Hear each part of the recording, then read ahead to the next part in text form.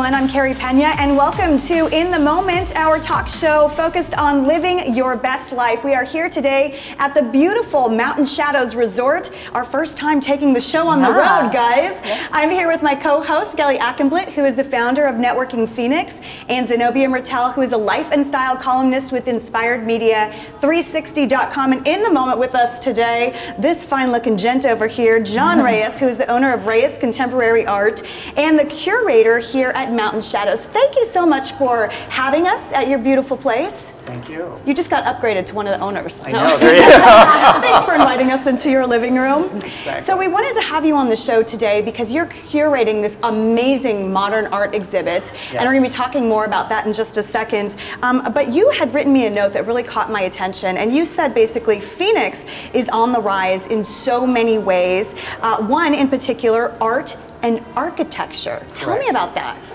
Well, Phoenix was just listed in an article in Architectural Digest.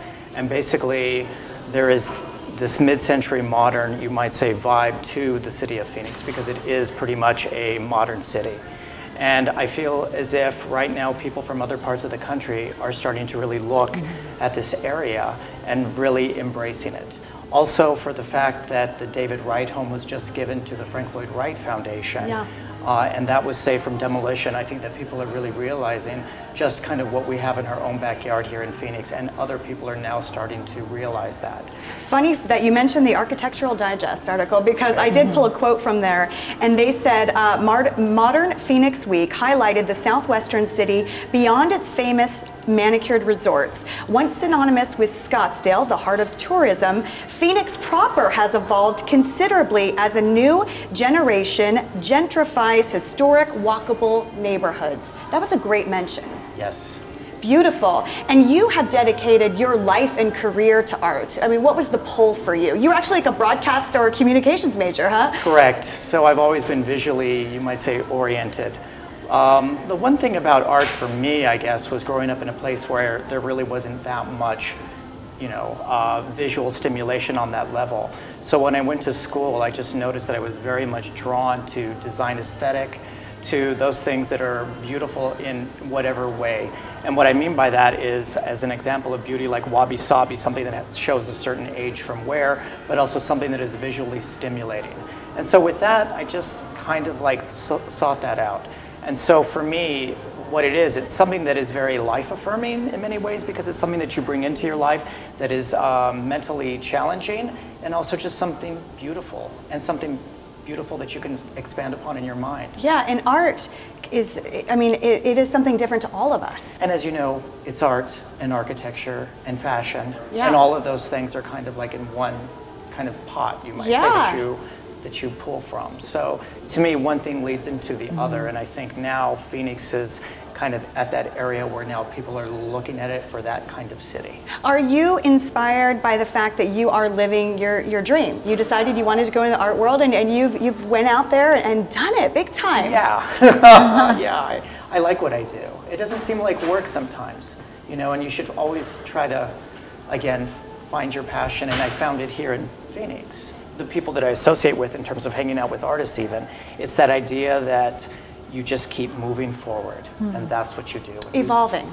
Exactly. Keeping your mind open. Absolutely. One of the pictures that you sent to us that we loved is you with Derek Blasberg, who's one of the most beloved people on the international art and fashion circuit, and he's also the CNN style editor. Yes. And you said about him that his saying is, never speak about the people you know. Yes. And he basically says, like, you can't go out and be a gossip about people. Correct. I love that. Tell me more. Well, you know, because he deals on that type of level. I mean, he is also a sales associate over at Gagosian Gallery in New York. He is very good friends with a lot of celebrities like Gwyneth Paltrow and Karlie Kloss. And he is also the CNN style editor. Yeah. He knows Tom Ford and Karl Lagerfeld, who he's interviewed. But the one thing that he told me, because we deal in this group of individual, is you basically don't reveal not their secrets per se, but more about their confidences. When they actually confide in you, you don't spread that around. I think I love that sentiment, because you should be able to have a conversation and not feel that everything, not even that it's a secretive conversation, but you should be able to just converse with someone and not think that they're going to turn around and go and repeat it or tweet it or whatever, you know? Yeah, so I really loved that. So tell us a little bit more about Mountain Shadows and the cool things that are going on here. And I've heard rave reviews about this restaurant. Well, thank you. The developers here, Scott Lyon, Dupree Scoville, and Bill Nasikis, they really wanted to bring an element of interest, and they wanted to bring in something that was branding for the hotel. And one of them is basically an art gallery.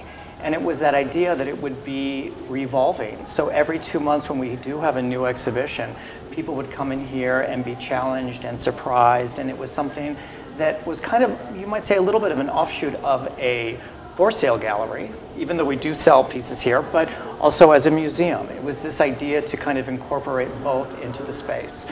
So it's a pass-through gallery from the golf area over to the main part of the hotel. Yeah. And so it was that idea of it's an amenity, and it was for the clients that come and visit, and also for basically the citizens of Paradise Valley and the state. To make it more of a community-based hotel, even if you're not just flying in and staying here. It's gorgeous, by the way. I love it. I love the modern, and it's like what's old is new again, because Mountain Shadows has been around for a long time, since the 50s. Yes, exactly. But it's super cool. It does have a Palm Springs vibe. So tell us, the fact that you guys have built out an exhibit as sort of one of the centerpieces here is gaining a lot of attention. Correct. Well, it was also that idea of putting in, you know, a chef that is renowned, which is Chef Wiley, as you know. Yeah, he's so great. With Jits Hearth 61. Again, the exhibition space. We have the golf course here, one of the very few, literally, that's small enough. It's a 3-par. I'm not a big golfer. He's trying to think of the lingo. Exactly. But it's just a place where you really want to kind of come and hang out. And that's really what they wanted to build here, because that's also building on their previous history in terms of the original Mountain Shadows. Even though it is the same Mountain Shadows, it's something that was happening in the 50s, 60s, and 70s, and they wanted to continue that tradition. I absolutely love it. I think it's an accessible glamour. Yeah, and the revolving 2 months, every 2 months with the art will keep it fresh. I mean, for locals, it's a reason to keep coming back. I love it. John, we're so glad to have you with us today. And now we are going to thrive with Gelie. And a lot of times your segments, Gel, focus on your blogs. Yes. And you've been blogging about sort of a health, I don't know if it's been a crisis, but something that you faced down recently, adrenal fatigue. Right. What is that? Yeah, so I had to discover what it is too, but you know, a lot of what I blog about, as you pointed out, has really been my healing journey that I've been going through over the past year. And by like a number of different things were happening with my health, and I was finding, like, you know what, I need to get myself into a doctor, and I decided to go see a naturopath instead of seeing a traditional physician. And what we discovered, we did a number of tests, and one of the things that we discovered is that I have something called adrenal fatigue. And I was like, what is this? I'd never heard of it before, you know, and basically it's fatigue. You're exhausted, you know, and the telltale signs for me were I had this crazy eye twitch, like, you know, you get those eye twitches and then you go to sleep and they go away. Mine never went away, and then things just kept getting worse. And so anyways, through doing all these different tests, we discovered I had adrenal fatigue. And I ended up writing a whole blog on it, right? Because so now my naturopath has me in a regimen. I'm going into month 3. I'm feeling a lot better. What's the regimen? What do you do? I talk a lot about it on my blog in detail, but to give like a quick synopsis, he's got me on supplements, vitamins, high-fat diet, lots of rest, obviously. He did give me a prescription, and it's a combination. He told me, he said, you know, for 3, you're probably not even going to feel it for 3 months. So I'm going into month 3, but definitely feeling a lot better. But here's the kicker. So I write this blog, I put it up, you know, and I'm thinking, I have adrenal fatigue, no one's heard of it. So many people commented on my post and messaged me and said, oh yeah, I have that too. Wow. Like it's like the common cold, or it's like not a big deal. And I was like, how is this possible? And I've never heard of it before. So I start researching it, and come to find out, it's actually one of the silent epidemics. And a lot of the traditional, physicians don't even acknowledge it as something. Well, walking around exhausted is not a normal way to exist, but a lot of people do exist like that. And it seems to target women. Again, I don't know all the science behind it, but it has to do with our hormones and how the adrenal glands work. But all the people that messaged me were female, and they were all, entrepreneurs, workaholics. I mean, all have been through, trauma, divorce or physical, which are all things that can cause adrenal fatigue. And sometimes, what I discovered is that it doesn't happen overnight. It could be something that happened 5 years ago, and your body has just been slowly getting to that point, So for me, I'm like, oh gosh, I don't know, there's a slew of things that really could have caused it. So you wrote about everything, and tell folks where they can find it, Gal. Follow Gelie.com is my blog, and it's the very first one at the top, and I just kind of tell people about my journey. So if you're suffering with any kind of fatigueness and you don't know why, look into it, because it may be something that your doctor is missing. Yeah, and homeopathic remedies are always, I think, humbly, that it's always the best way to go first and then see if you need something more. Gelie, thank you so much. And now we're going to talk about my podcast, Carey Pena Reports. Every week I sit down with someone who has a highly inspirational story to share.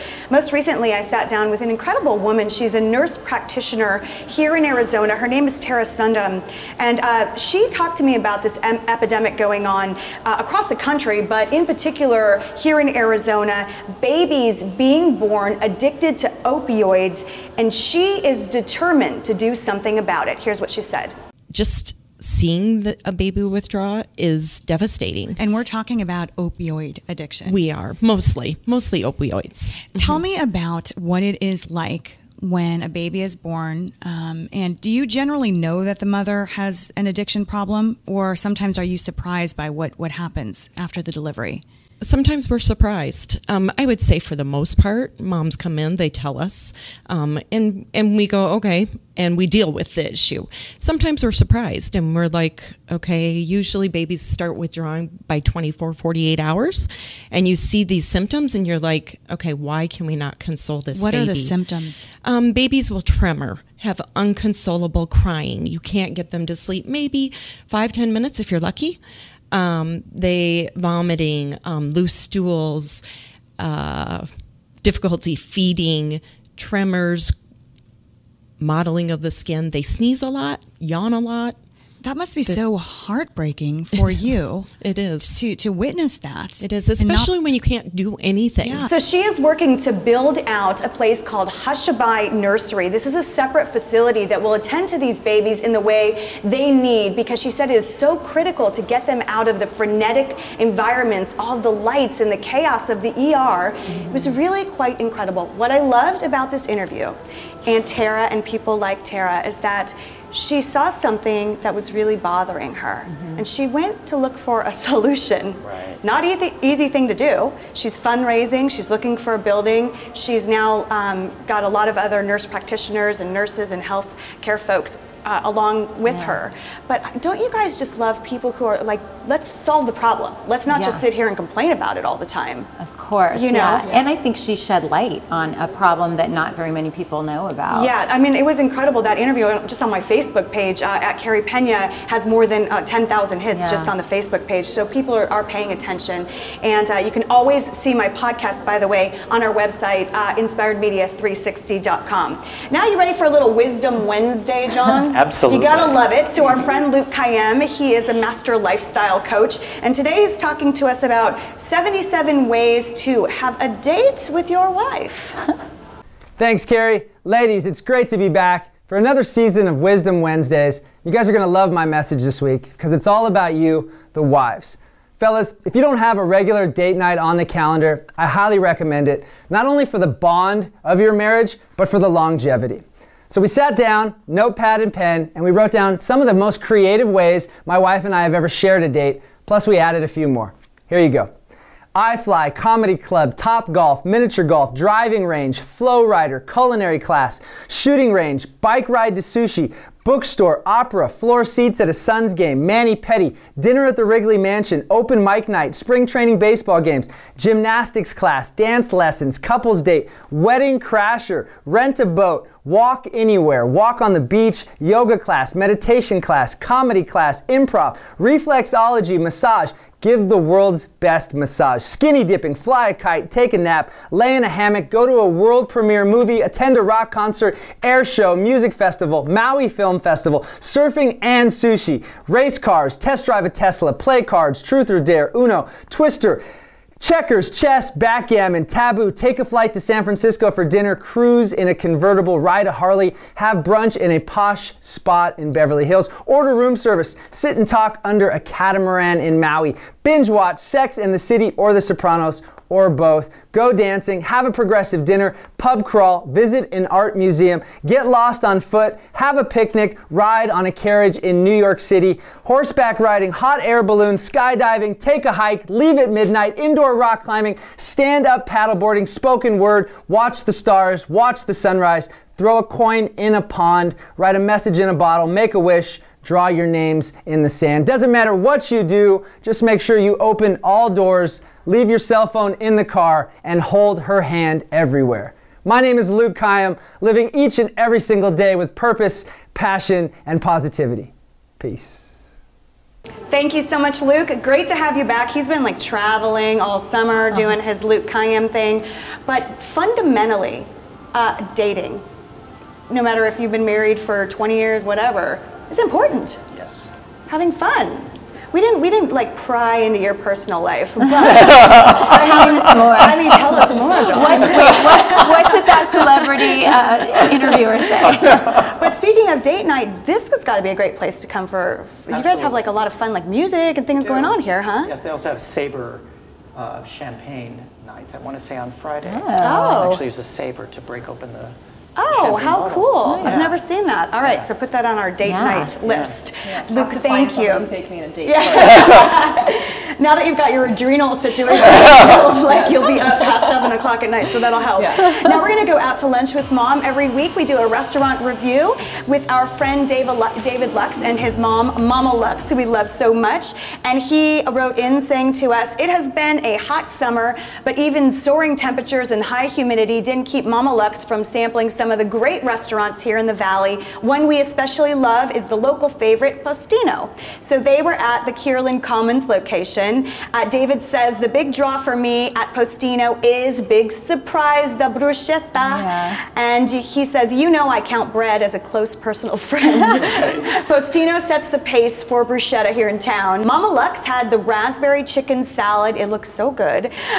He says the design is always fun at Postino, mid-century modern. That's our theme today, with that ubiquitous orange pop of color that I'm still loving. Kudos for the cute wordplay on their billboard inside that says, "You had me at Merlot." So Zenobia, you're gonna vibe now. I am. And you're in Los Angeles for your vibe today. That's right. Oh my gosh. So I mixed a little pleasure and fun, you know, family trip, summertime, and the Broad Museum was on my list. And actually David had mentioned that. So David Lux. Yes, David Lux. So, you know, he's from LA and he's like, this is a not to miss. So when I went to find tickets, it was almost impossible. It's a free museum, but it is the hot thing right now in LA, in downtown LA. It is a contemporary museum. It started just about 2 years ago and it was founded by Eli and Edith Broad, philanthropists, and they have opened up the world of art down there in downtown LA. I know this speaks right to you. So there we went, all 6 of us, because my daughter had a friend in tow. Were the kids looking forward to it, or are they kind of like, oh, we're going to we had spent 10 days on the beach, so we were ready. Like, it was time, you know, and it was good to mix it up. And we like to do that as a family, and we're big proponents of having kids come along and see things that aren't just kid-oriented. And art is one of those things, I think, that can inspire in so many ways, and you never know when it's going to come back to a little kid's mind. Yeah. So we took everyone ages 5 up to 13. The museum itself is a piece of art. It was developed by the architecture firm DSR, very well known, and it sits right next to the symphony, the Disney Symphony down there in downtown LA. Yes, it's so amazing. And right now the piece de resistance is the Kusamu exhibit, which is a mirrored, infinity mirrored room. People are waiting 4 hours to get into this room for 45 seconds. Wow. You only get 45 seconds. It's very well planned out. You can go in and it just takes you away. Just the art there, from the prints to the abstract to the films that they had. It was really inspiring, great for the whole family. We had conversations that went really deep because I saw one of the pieces that you took a picture of. The piece of art says on it, if you are so successful, why do you feel like a fake? Yeah, very much pop art. Lots of Andy Warhol, Jean-Michel Basquiat. I loved it. We all had our little areas that you could tell that were really inspiring.